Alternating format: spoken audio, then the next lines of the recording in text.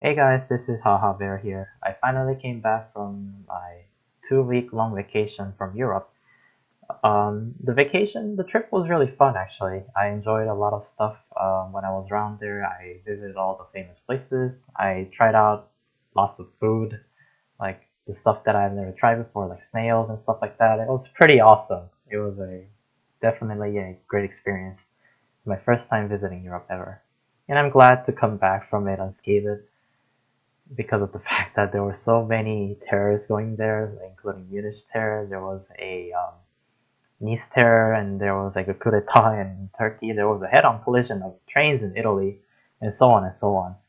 And yeah, I'm excited to come back from it unharmed. And on top of that, I'm excited to come back from the vacation to find this delivered to my doorstep. A G540 by XP Pen Technology, born for game also and drawing.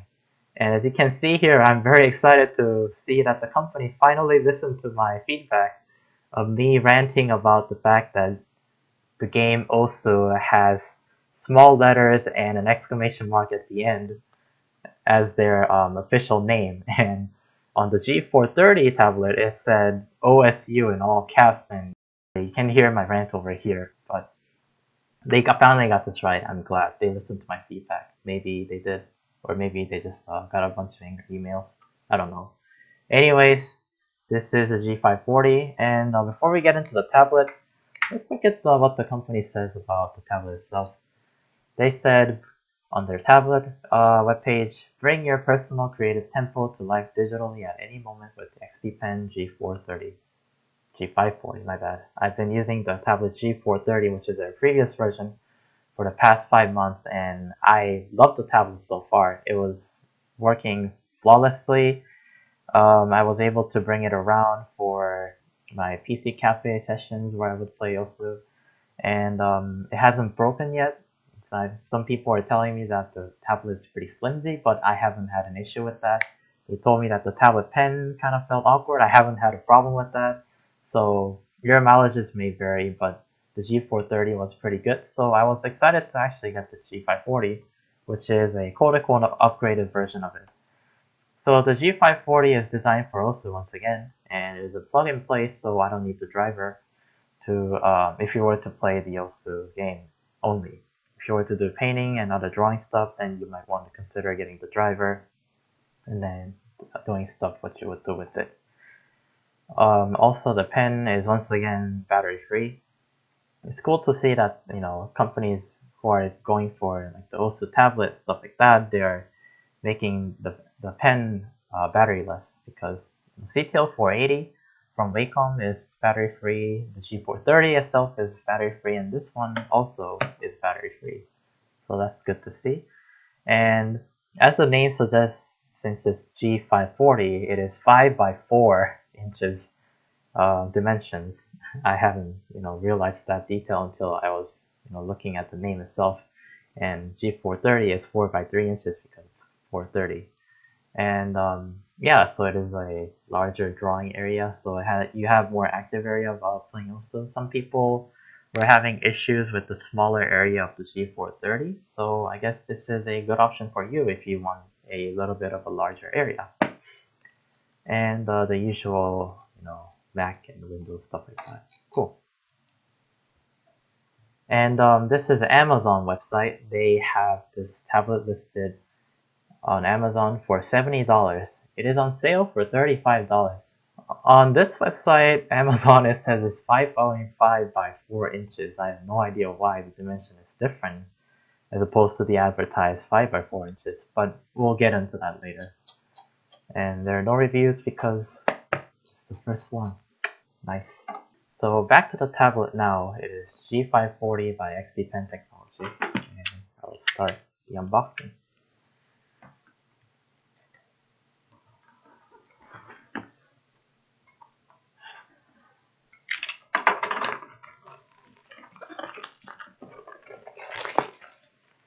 It is in its usual cardboard box, just like the G430.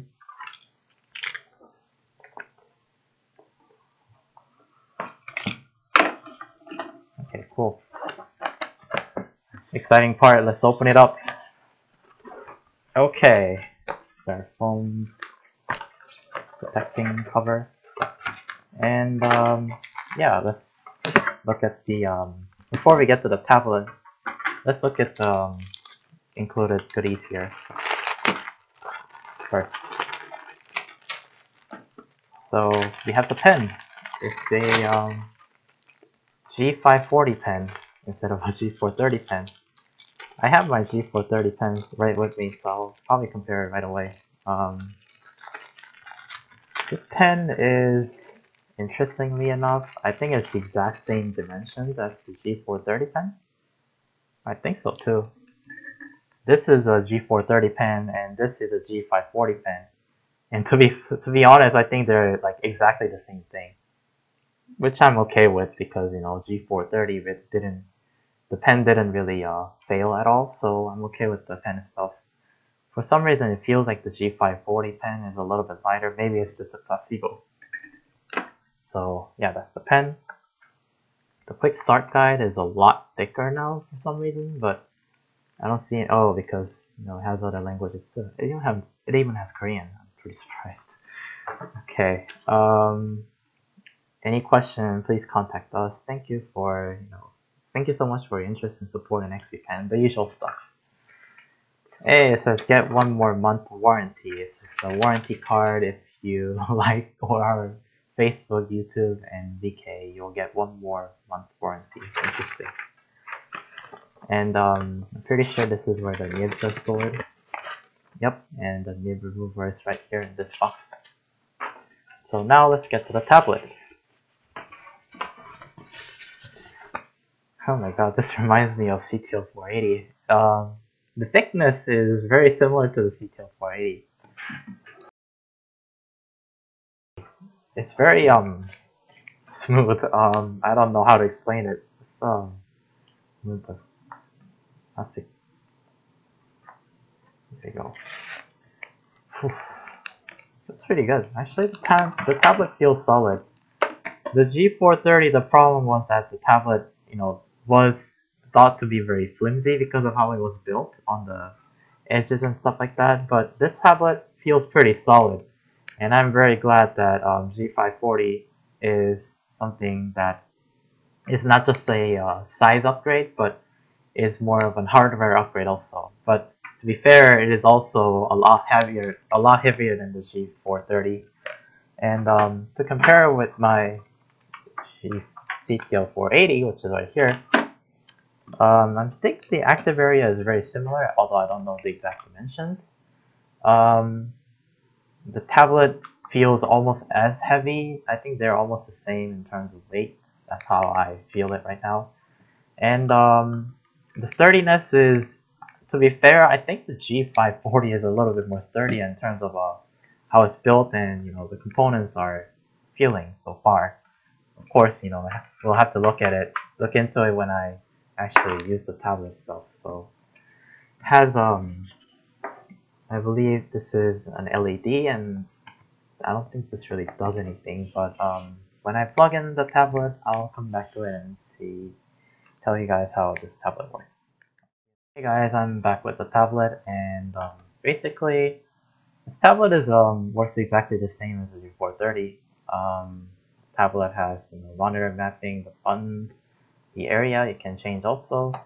The difference would be that, you know, the full area is not default in this case, because on the G430 the full area was a default resolution for the area, and now it has forced proportions for your monitor resolution. I believe the dimensions are changed accordingly by default. I haven't touched it, so it's a new feature for this one. One click and the pressure point, etc., etc. It's pretty simple stuff. Also has, you know, the tablet rotation for left-handed people, and yeah, so that's basically it.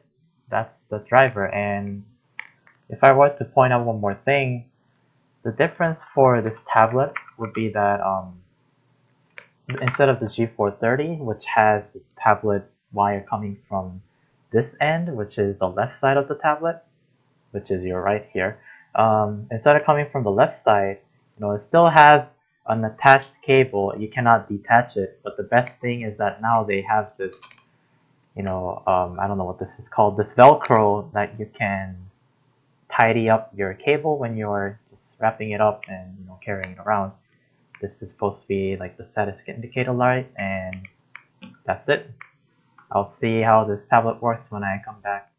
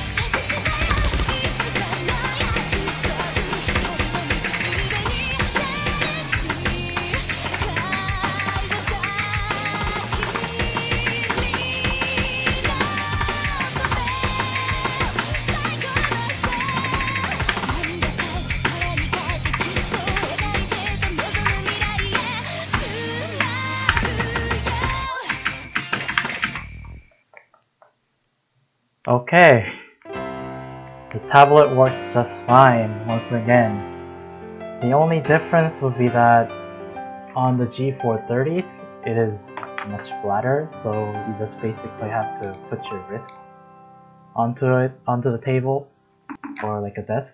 But like this tablet, your wrist kind of goes on top of the tablet itself rather than sitting on the edge of the tablet, so that would be a little bit of a difference if you were to use the G540. And it actually took me a little bit more time to get used to it. The CTL480 has a thinner, I would say, border, and well, as opposed to G430, which almost has no border because it's so thin.